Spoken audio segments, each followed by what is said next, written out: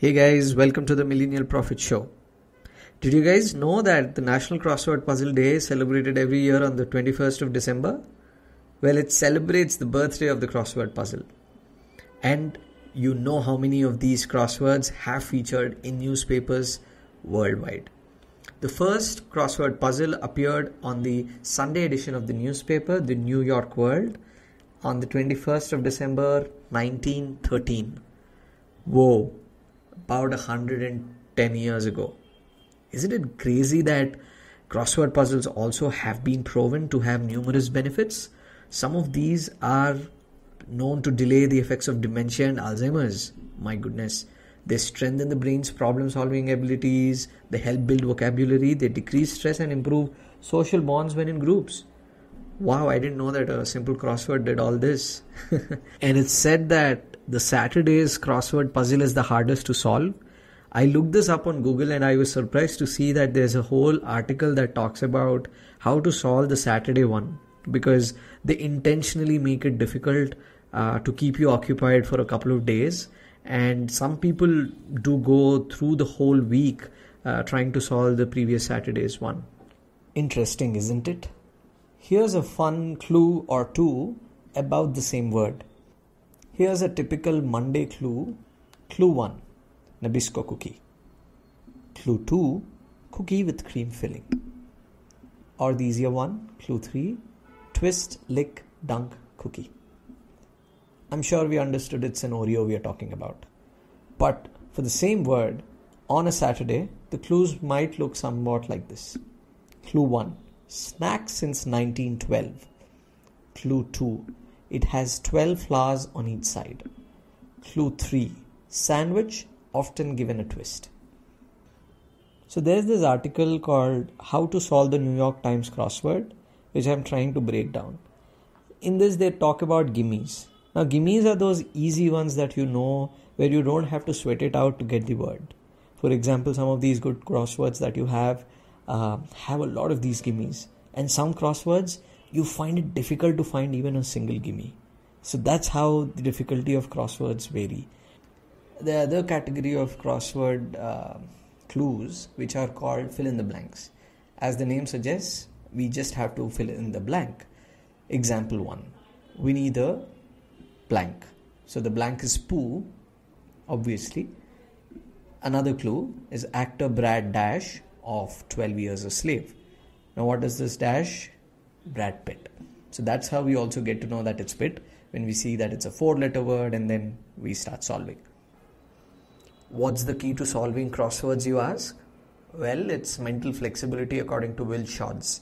He says if one answer doesn't seem to be working out, try something else, which is quite sensible. And I'll let you in on a secret. Will Weng, the second editor of the New York Times Crossword between 1969 and 1977, says, it's your puzzle, solve it any way you like. Now this was a response to somebody who asked him whether it was okay to cheat, or in other words, look up the word you're looking for and try getting that onto the crossword puzzle. Well, it's okay. So anybody who's been looking up, you're learning something, you get a piece of info, it will stay with you longer. Just make sure you're hydrated enough, you have good company, so you could solve it with a friend, and maybe you could brainstorm and bounce ideas of each other. And always take a break if you're getting stuck, because when you do, you are subconsciously thinking about it, but you've told yourself that, hey, I'm not solving that puzzle actively. So that's something you can do as well. There's so many tidbits that I could find. I found one that talked about tenses, and let's say if the clue was adored, then the answer to it also would be in past tense. And let's say the answer is love. It is not exactly love that you put in, nor is it loves or loving, but you would rather go and say loved, because loved is past tense, and that's how adored and loved match. So that's the thought process behind it. So when it comes to parts of speech, again, there are different ways to deal with it. There's this example that talks about the word book being the answer, and the clues being one which says make reservations, as in the verb form of the word, and the second talking about the item in a library, right? Which is the noun form of the verb.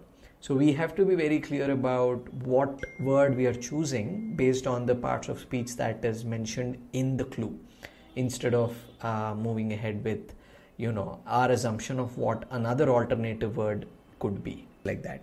The same applies to plurals, right? Now, for example, if the clue says they might be sour, the keyword they indicate that it's a plural. The answer is a plural one. So grapes may be one of the answers. Another clue, North and South Dakota. Now, when you hear this, they are what? They are states in the United States of America. So they are states. You wouldn't call them state, right? Or you would say regions, territories. So those would be the answers. So that's how you deal with plurals. There are a few more popular kinds of clues. One such clue is called the partner clue, where the crossword expects you to come up with a word that is typically partnered with another word. For example, right? If the clue says partner of live, then you'd start thinking about live and what word comes, right? Live and learn. So learn is the answer. Similarly, if somebody says dash and sciences, so partner of sciences as a clue, dash and sciences, then that dash would be filled with arts, which is the answer. So that's the partner clues, where you have to understand two words that come together. Another set of clues are called the cross-referenced ones, where sometimes you see that the clue to an answer is actually the answer of another clue. Sounds crazy, but hear me out, right? So sometimes you see clues like, hey, see 14 across. Now, which on the surface is not very helpful, but it kind of is an indicator that the answers to the clue that you're looking at and the one at 14 across are somehow related. All we have to do here is just follow the instructions.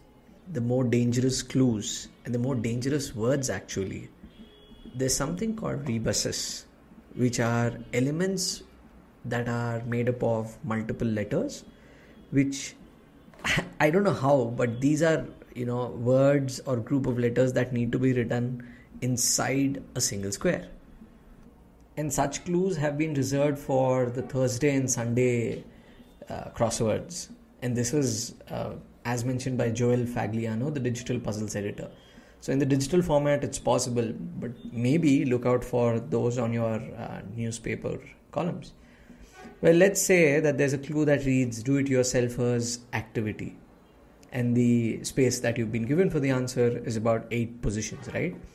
Maybe you guessed it right. Think, what is that do-it-yourself activity? It's a home repair, which may be the answer, but when you think of it, home repair itself spells out to be 6 plus 4 or 10 characters, right? 10 letters. But you don't have 10 squares. All you have is 8 squares. And then you need to fit in 10. Now, this is where you need to realize that there might be a rebus, which is the word AIR together put into one square on the crossword puzzle. And that could make sense across as well as for the down clues. And that's not it. There are clues that use heteronyms.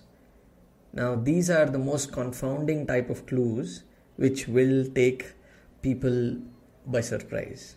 Now, heteronyms are nothing but 2 or more words that are spelled identically but have different pronunciations and meanings as well. Now, let's take the word minute. It's spelled minute, which means small or tiny, or it's spelled minute, which is a unit of time. Take a look at this clue. It says, one of them does ? And the answer is 4 letters long. What does your mind say? Is there a pronunciation difference to one of these words? One of them does? Well, I immediately thought maybe it's not does, it's does, D-O-E, do, plural does, one of them does, and doe is a stag or a deer, which is both four letters, but those are female. So my mind went with deer. So deer was also the answer to this clue. Well, that's it for now. And I hope you enjoy your crossword day with a crossword or two. And let me know if you've played crosswords with rebuses and also have come across some of the clues that I've mentioned. So until next time, see you.